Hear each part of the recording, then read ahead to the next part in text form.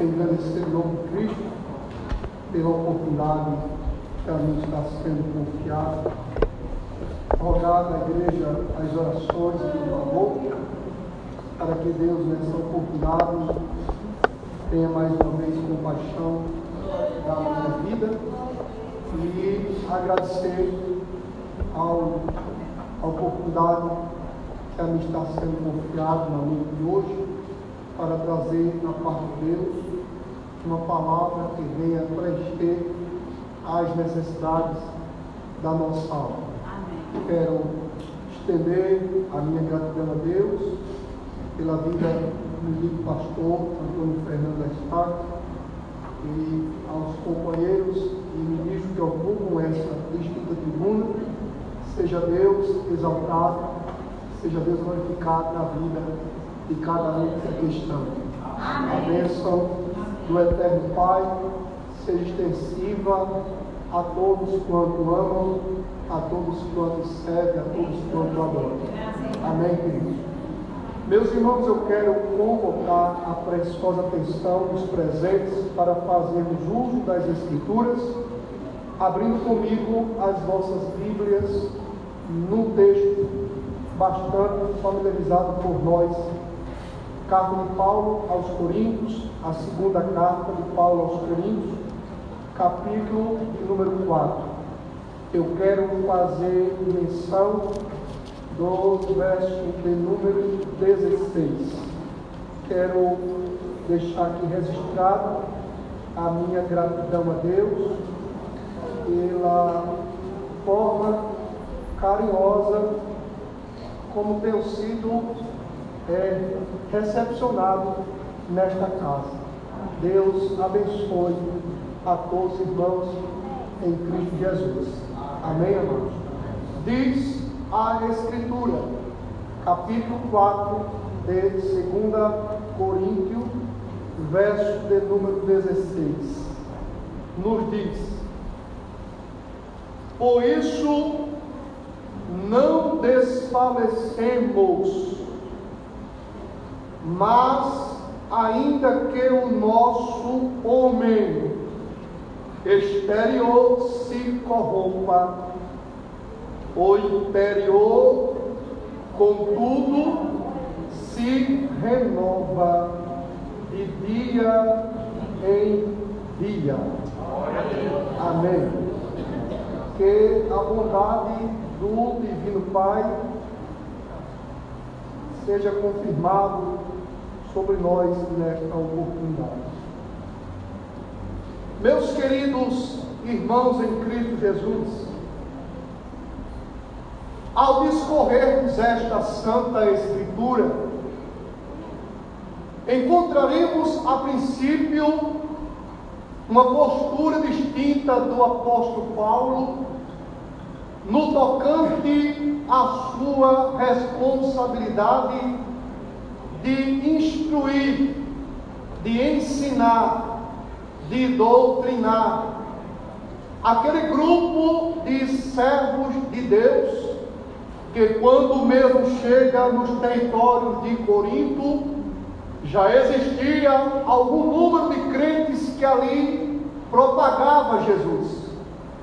Mas ao chegar Paulo em Corinto, Paulo se sente na direção do Senhor, porque no capítulo 18 dos Atos dos Apóstolos, versos de número 11, a Bíblia diz que Paulo permanece em Corinto por um curso de 18 meses, 1 ano e 6 meses, ensinando a palavra de Deus aos que ali já estavam e aos novos na fé, que por Paulo eram ganhos para Cristo.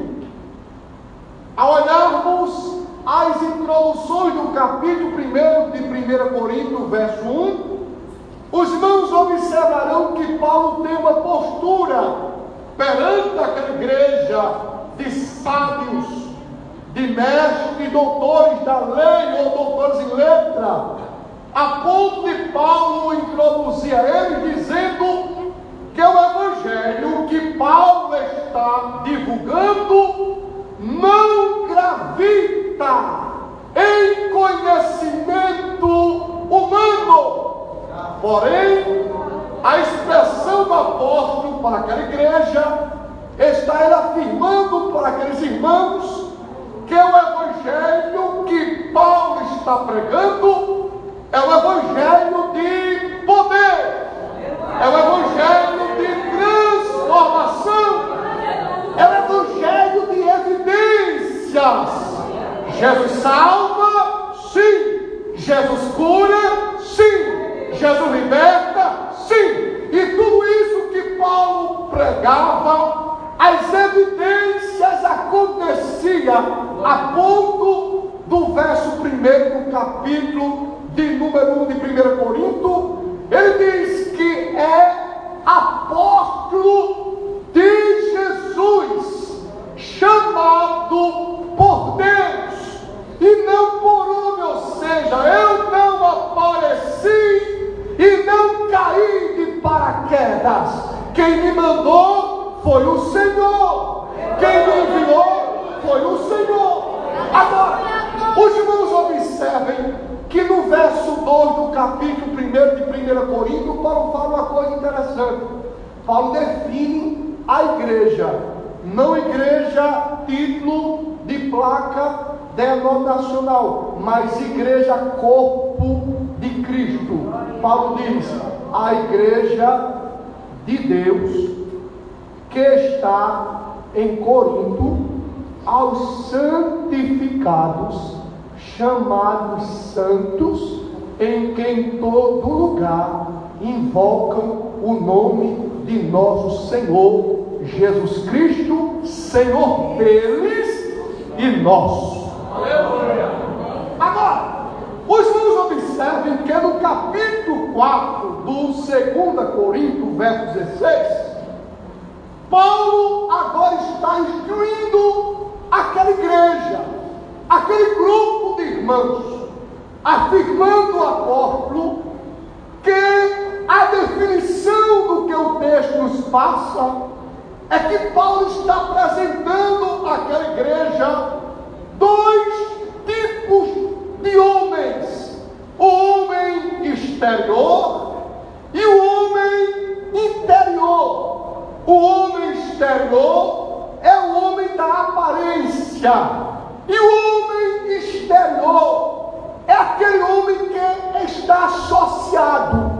Observem que o homem exterior está associado às coisas supérfluas, às coisas frívolas, mas o homem interior está associado a Deus. Aí Paulo diz o seguinte: não desfaleça, não tenha a fraqueza como objetivo de você negligenciar a fé, mesmo que o homem exterior venha a se corromper, ele se corrompe porque é fraco, porque não tem forças, não tem recursos para lhe sustentar. Mas enquanto o homem exterior se corrompe, aí Paulo diz, o homem interior, o homem que está dentro, a nova criatura, a pessoa compromissada com Jesus, ela vai se renovando de dia em dia. Sou crente hoje e amanhã minha luta é para ser mais crente do que fui hoje. A minha guerra não está em você, nem você em mim. A nossa luta constante é contra a carne, contra os desejos que nos sobrevêm, contra as tentações que nos cercam. Enquanto o diabo pensa que tu fracassou, que tu morreu, que tu se acabou, de repente tu dá sacudida na poeira e levanta o vozeirão e diz: eu sei em quem eu tenho crido.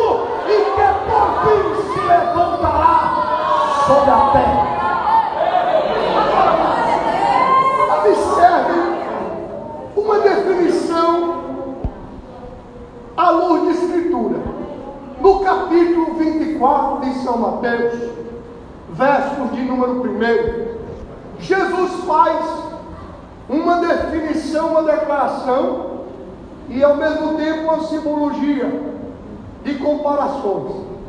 Jesus diz que o reino dos céus, olha a expressão, o reino dos céus é semelhante às 10 virgens. Observe que Jesus fala de semelhança. Jesus diz: o reino dos céus é semelhante às 10 virgens. Quando olho para o texto do capítulo 24, verso 1, eu vejo Mateus fazendo registro daquilo que por Jesus foi falado com parábola. Jesus afirma: o reino dos céus é semelhante às 10 virgens. Quando eu olho para o verso de número 2 do capítulo 24, eu já analiso algo de forma diferenciada daquilo que vejo no capítulo 24, verso 1. Porque enquanto o capítulo 24, verso 1, Jesus diz que o rei, capítulo 25, verso 1, Jesus diz: o reino de Deus é semelhante a 10 virgens que, tomando as suas lâmpadas, veja que todas 10 aparentemente são virgens. Todas elas, por onde passavam, tinha que dissessem: lá vai as virgens. Por quê? Porque a semelhança do exterior denunciava elas por onde elas passassem. Lá vai as 10 virgens. E se passassem uma, diziam: lá vai a virgem. Mas o mesmo Jesus, no capítulo 25, no verso 1, diz que todas elas tinham lâmpadas. E o mesmo Jesus diz que todas 10 tinham objetivos. E qual era? Encontrar-se com o noivo. Agora, nem tudo que se declara é fato. Nem tudo que se apresenta é real. Eu tenho aqui algumas comparações lógicas para a sua melhor compreensão, porque hoje estamos vivendo um contexto de dificuldade de entender as coisas. Se encontra facilidade para entender uma partida de futebol, um capítulo de novela, mas um texto da Bíblia tem gente que mete a cabeça na parede e não entende. Fica difícil entender. Mas como Jesus quer lhe ajudar, Ele vai falar bem claro para você e você vai entender. Aí você é quem decide de que forma quer permanecer. Dá para entender o que eu estou falando? Então, observe que nem tudo que o exterior apresenta é o que de fato é. Presta atenção. Aqui eu tenho em minha vista alguns buquês de rosa, que aparentemente o exterior do que está à vista me faz identificar que são rosas. E quem é que pode me afirmar que não são? Sim, são réplicas de originais, mas não são naturais. Elas só parecem, mas não são. A perfeição que vemos nela é tão grande que se colocássemos uma dessas rosas em um meio de um jardim florido, quem passasse por ele era capaz de se enganar, achando que essa rosa era as iguais às outras que ali estavam, pelo simples fato de vivermos numa época dos conglomerados plásticos e sintéticos, é o que eu traduzo, era das aparências, era das mentiras, era dos enganos. Agora reflita o que a palavra diz. Paulo diz, ainda que o homem exterior se corrompa, É a tendência que ele tem, mas se neste homem exterior existe um homem interior de compromisso com Deus, ele pode até deslizar, mas não nega a fé. Ele pode até fracassar, mas não diz nada que venha contradizer o que a sua vida e como diz afirma que ele é. Observem que Jesus escreve, dirige cartas a algumas igrejas, e para uma ele diz: eu sei as tuas obras, como eu também sei que tu és fraco, tu tens pouca força, mas no meio de tanta fraqueza tu tens raça em não negar o meu nome. Então, mediante a contextualização, Jesus não me chamou para ser super crente.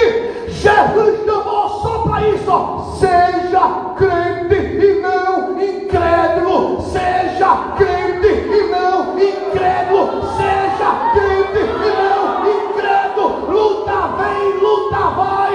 A cruz você não deixa. Jesus você não abandona. E a fé você não nega. Então, observem que aí está a rosa que parece, mas não é, no meio das questões. Mas todo jardim florido recebe visita de beija-flor.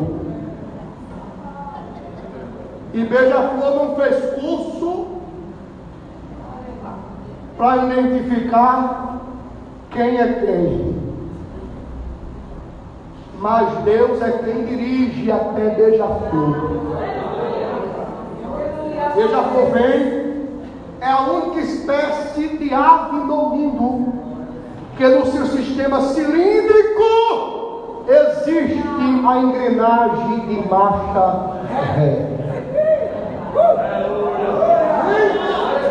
É a única espécie de ave que sabe quando dá para ela e sabe quando não dá. Do mesmo jeito é o crente na caminhada para Jerusalém. Se der, eu vou. Se não der, engrena ré, volta, retrai, não avança. Quem tem a palavra tem direção.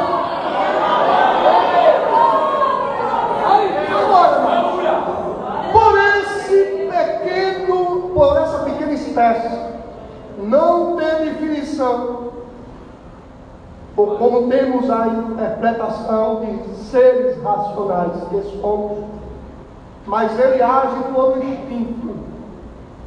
Aí lá vem o beija-flor no meio de um jardim florido. Ele dá um voo panorâmico por cima do jardim,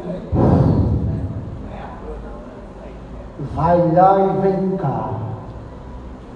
Quando ele dá esse voo panorâmico, ele já sabe quem é rosa, já sabe o que a rosa tem, já sabe o mel que está lá guardado para ele se alimentar. Ao beija-flor vai beijar uma, beija duas, beija três, sai beijando.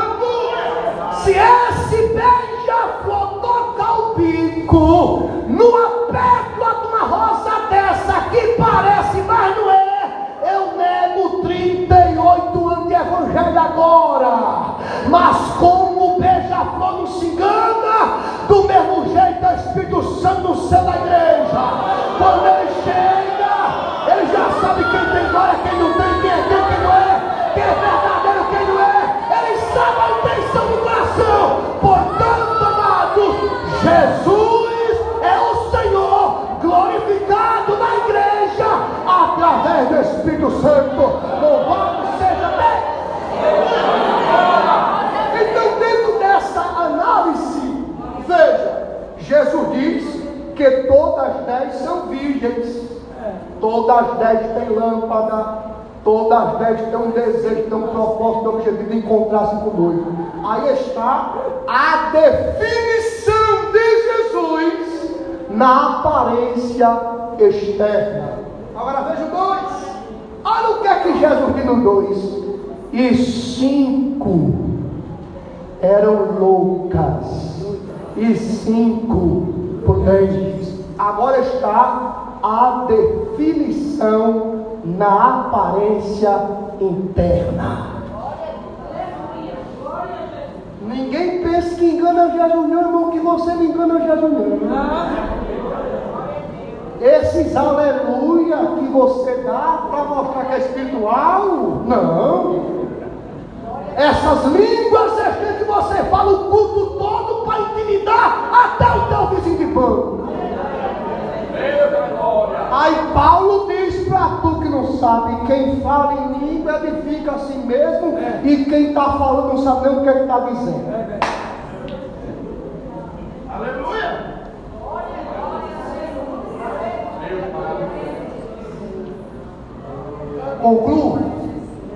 Concluo. Esse mesmo apóstolo define Cristo, a igreja de Corinto. Olha o que diz: o que eu estou falando para vocês, eu aprendi do Senhor. Eu não estou trazendo nada aqui daquilo que aprendi aos pés de Gamaliel. Eu aprendi de Jesus. Foi Jesus que disse isso, e foi Ele que falou que é assim. E ainda que desça anjo do céu e vos anuncie um evangelho que ultrapasse esse que eu estou falando, seja ele anátema.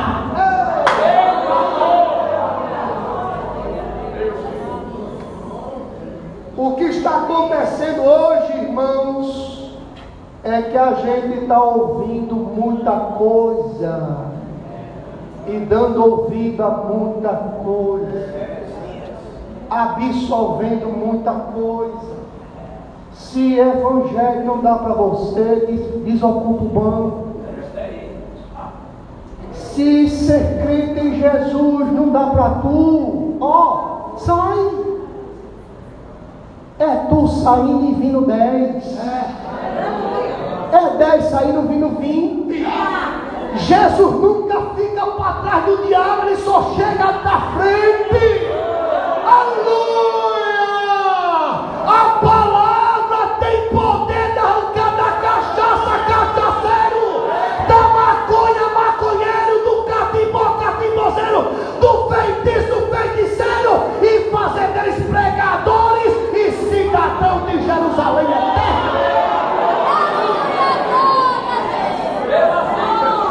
Esse é o evangelho da graça. Evangelho que dá nome a quem não tem, dá vergonha a quem não tem vergonha, dá moral a quem está desmoralizado no pecado.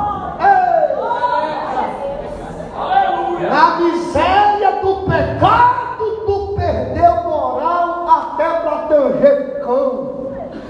Mas quando tu aceita Jesus, a moral do céu entra no teu ser, e aonde tem moral até para expulsar demônio, por mão dos enfermos, ele ser curado e anunciar o ano aceitável do Senhor.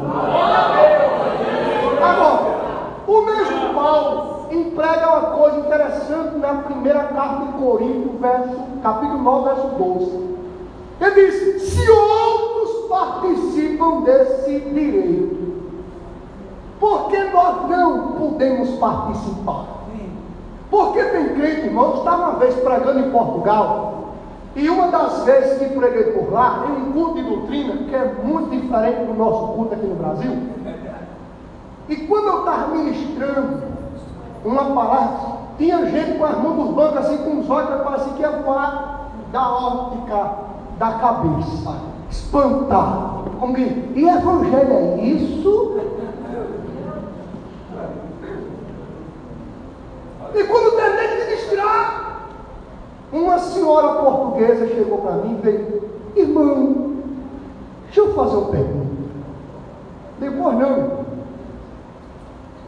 É pecado assistir novela? Em Portugal. Eu digo: minha irmã, a senhora tem pastor? Foi teu, irmão. Pergunta para ele. Como seu pastor, ele vai dizer se é ou não. Não, a minha pergunta é porque eu quero tirar essa dúvida. Porque eu estou lendo a Bíblia toda. E até agora eu não encontrei nenhum versículo dizendo que era pecado assistir novela. Eu digo: irmã, eu não sou de lhe magoar.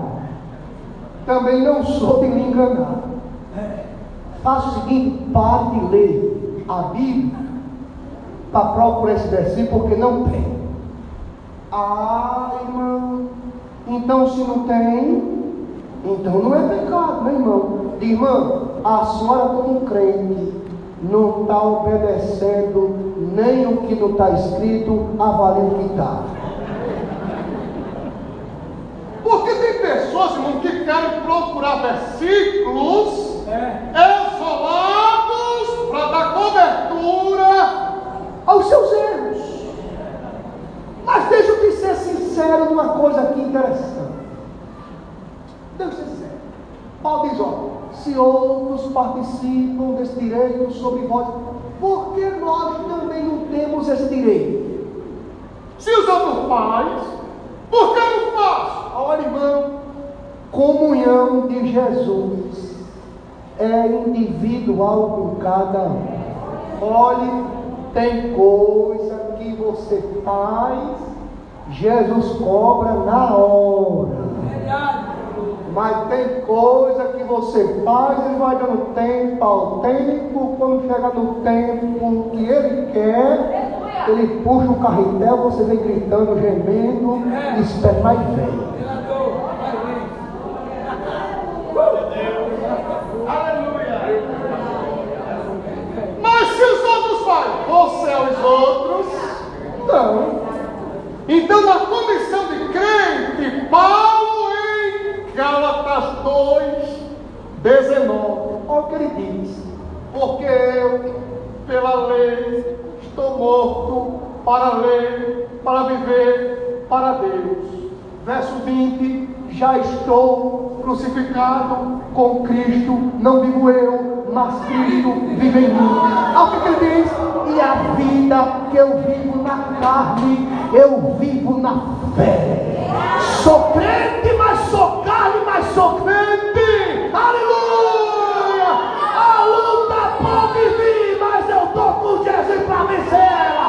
Essa a fé em Cristo que te dá condição de não fazer o que o mundo oferece. Porque se Cristo é o rei na tua vida, então outro não tem poder de te dominar. Porque na vida que tu vivias no pecado, quem regia tua vida era o diabo. Vá ali, faça assim, volta assim, faça isso, é para fazer. Mas hoje, glória a Deus. olha, filho, já estou crucificado. Ó a porção do crucificado, ó. A cabeça pode até passar na porta, mas o corpo não vai, porque as mãos não deixam. Crucificado em Cristo, nem todo lugar cabe ele. Amém? Aí você vai ser taxado de besta, de antiquado, de antiético, de antissocial. Chame do que quiser, mas a cruz eu não solto. A cruz eu não solto, porque já a trombeta vai tocar e eu vou trocar essa cruz por uma coroa de glória.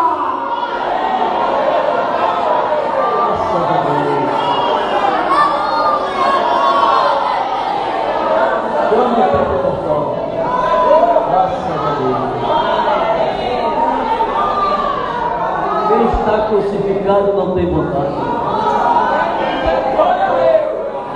A vontade é de Deus.